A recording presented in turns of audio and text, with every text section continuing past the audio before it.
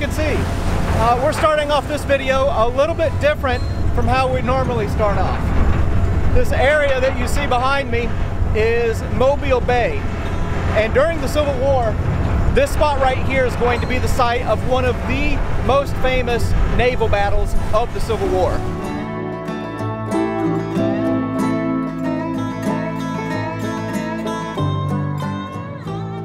All right, now I know that it's not a whole lot to look at out here, but this was the site of one of the most famous naval battles of the Civil War. So if you look off in the distance there on the horizon right there, that is Fort Gaines, where we just came from. And over there on the horizon line, kind of over that dude's right shoulder, is where Fort Morgan would be located. So this whole area in between would have been seeded with naval mines from the Confederacy, blocking off Mobile Bay.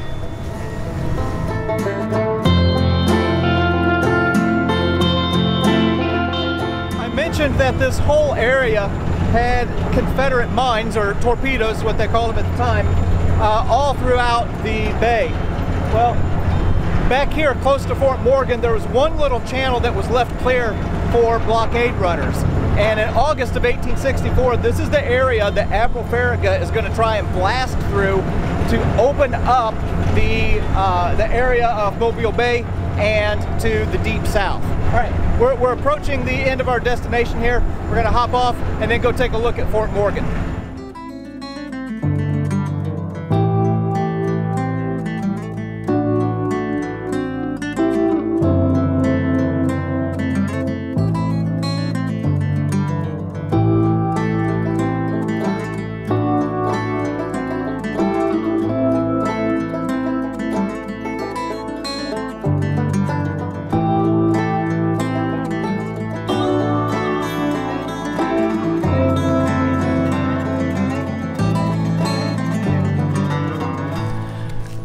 We just got up here to Fort Morgan.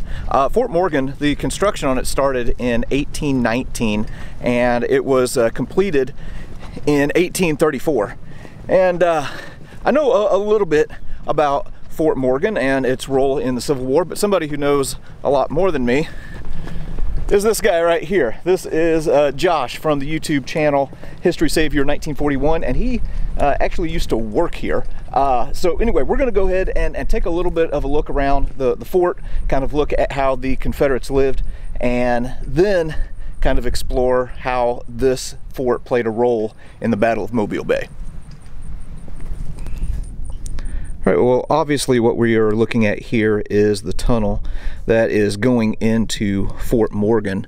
And during the Civil War era, there would have been two big old iron doors here. And you can see the hinges here still. But this was what was called a third system fortification. And of all of the third system fortifications, this is the only one that had a tunnel like this.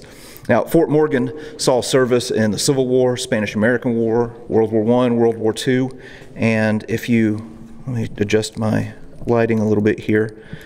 If you look, you can see the remnants of some rail tracks. Well, that was from the Spanish-American War. They would bring supplies and ammunition in on the wharf and then bring it into the fort through this tunnel. All right, we're going to go ahead and go on into the fort now. Hey, also here, coming into Fort Morgan, we have a frog guarding the gate.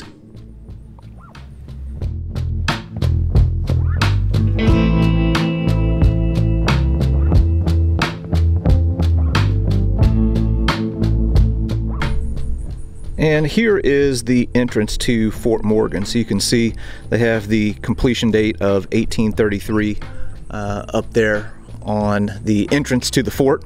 And one quick thing that I wanted to note.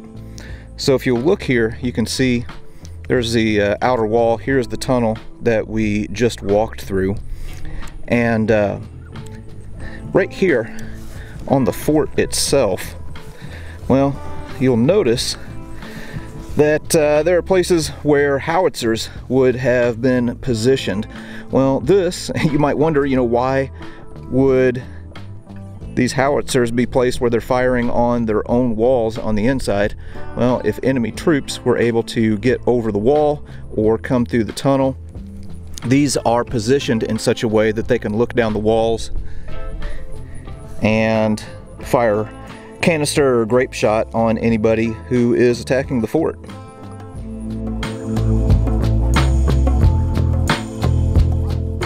When you're in a fortification like this, and this happened during the August siege of the Union troops in 1864, is that you will not only have a naval bombardment of this fortification, but you also have a land attack and a land operation.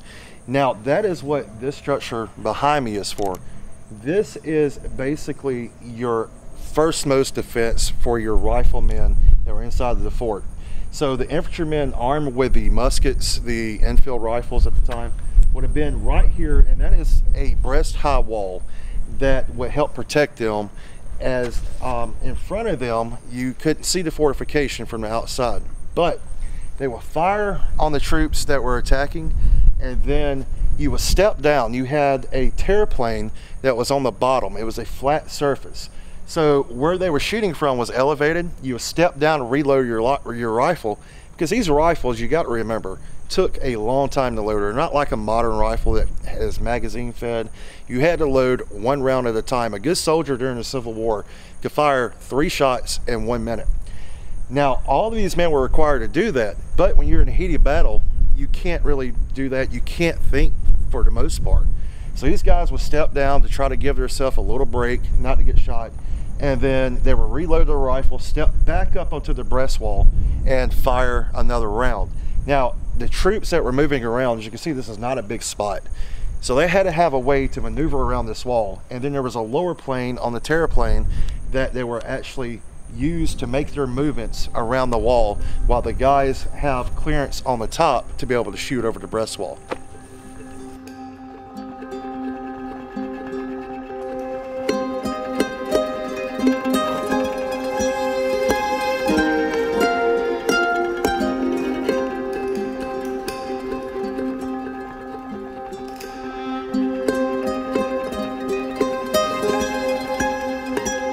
All right, so we just got into the fort here, and dang, as you can see, like, this place is just cool as heck. It almost feels like a Roman ruin or something like that. Now, whenever you're looking at these forts, they actually had like a dual tunnel system running around the perimeter. So here's one right here, and then if I make my way over here, well, you can see here is the other tunnel system, and then here is the outer wall.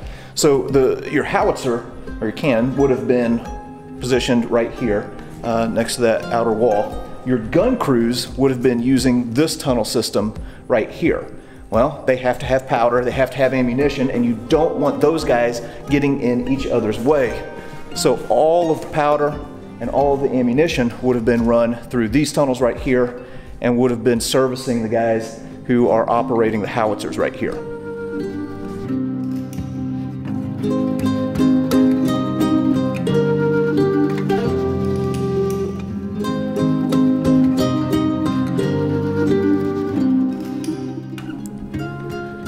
Now, I can't go into this room, but here's an example of what one of these howitzer setups would have looked like. So you can see it's set up on a wooden plank that pivots so that you can cover like a full 45 degree angle to the left or to the right. And that gives us a little bit better idea of how these guns would have been operated.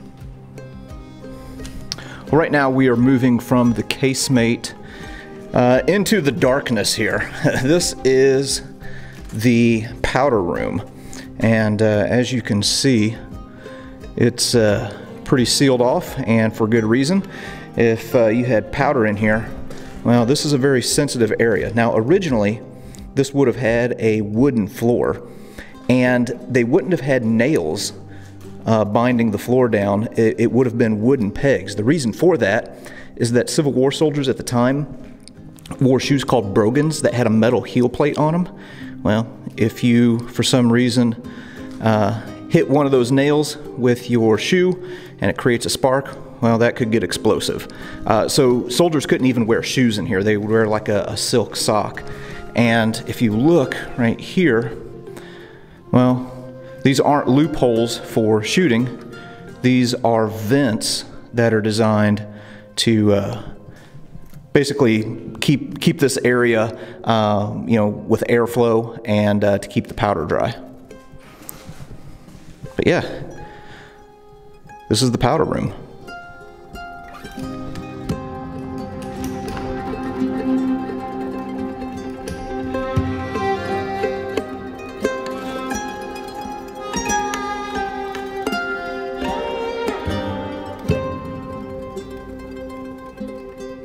What we are looking at right now is the area of the fort where the ordnance sergeant would work out of. So the ordnance sergeant was in charge of ammunition and arms and everything like that. So you can see there's some ramrods there. You can see some cannonballs over here. And if we back up and look over in this direction, well, here's a closer look at one of those wooden gun carriages that I was talking about earlier. And you can see these wheels down here where they could traverse this whole mechanism and aim the artillery piece wherever they wanted. And then if we back up here, here's an old mortar carriage. And these are all original pieces. Pretty interesting. Here's something pretty cool that if you didn't know it was here, you would just walk right by it. But here, some Confederate soldier decided to carve in the date that he was here in 1861. Yeah, kind of cool. There's something here at the fort that I haven't mentioned, but I do feel like I need to briefly touch on. Anytime you see one of these concrete structures, well, that is not original to the forts. That wouldn't have been here during the Civil War. This is what we refer to as one of the Endicott period forts. So this would have been built during the late 1800s. There are other videos where you can see me go through some of these Endicott structures, but for this video, we're mainly going to stick to the part that deals with the Battle of Mobile Bay during the Civil War. All right, so we've been looking at some of the lower parts of the fort here. Now we're going to go up to the bastion along this insanely steep set of stairs. So this is where the guns that would be battling any ships coming through or any soldiers approaching from the east, this is where those guns would be located. And holy cow, I've always been told that people in the Civil War were short, but man, these steps are not for short people, much less taller people. But oh wow, this is cool.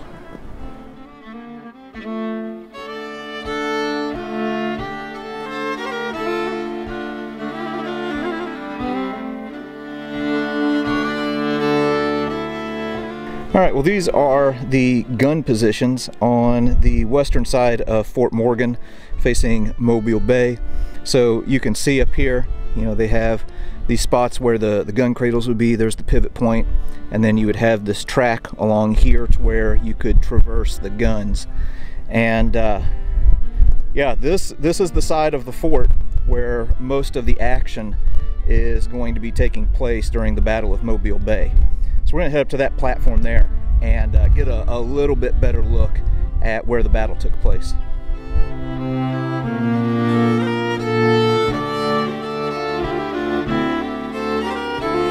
So right there are the gun positions on the west side of Fort Morgan.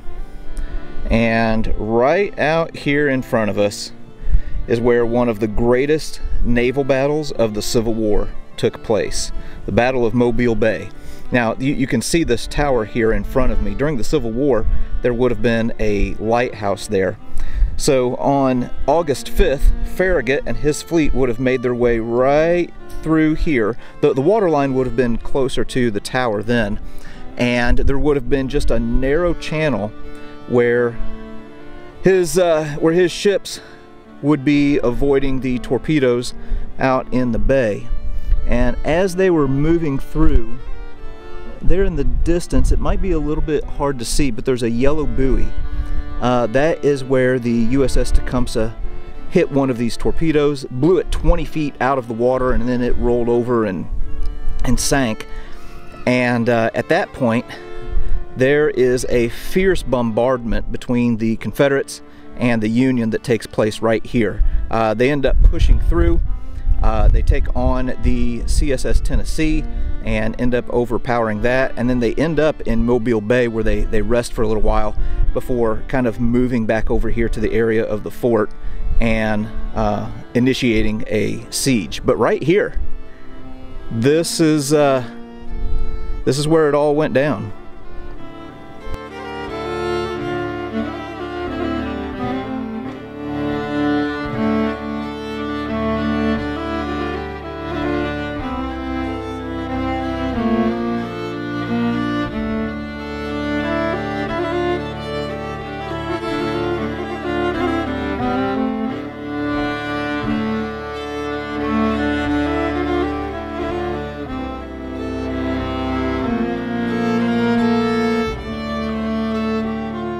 Right, so the area that I'm moving into now is a casemate on the western side of Fort Morgan. And so the guns here would have been facing Mobile Bay. And on August 5th, as Admiral Farragut and the other Union ships were moving into Mobile Bay, well, they were firing on the fort. And in this room, there was a significant amount of damage. So anywhere where you see white, that is the original part of the fort. And in these areas like here and here, well, that is where the wall was taken out.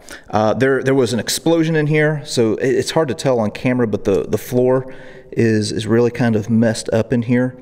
But there was an explosion.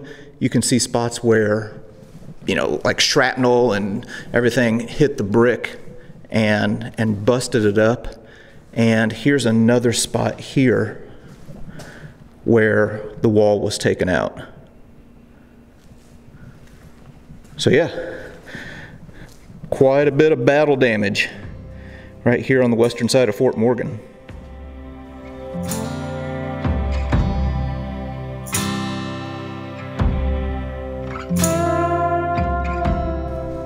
So what I'm looking at now is the interior of Fort Morgan. And this looks different than what it would have looked like during the Civil War. During the Civil War, you can kind of see a little bit of a discoloration in the grass. I don't know if you can see it on camera or not, but there would have been a giant structure here called the Citadel, which would have housed like up to 400 troops.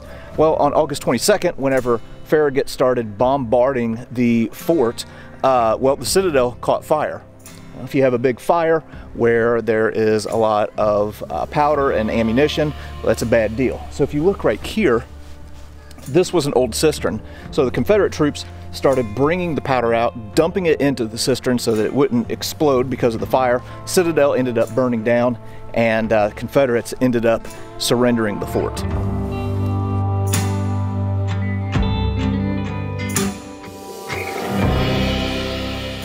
All right, well, there you go. That was historic Fort Morgan right here at the mouth of Mobile Bay. If you ever come to Alabama, whether it's to Gulf Shores or Orange Beach or anything like that, make sure that you take time to come out to Fort Morgan, because right here is where one of the greatest naval battles of the Civil War took place. Learned a lot today. Learned a lot from Josh that I didn't know, stuff about these forts. So always picking up something new. So be sure to go check out his channel as well. And as for now, off to the next place.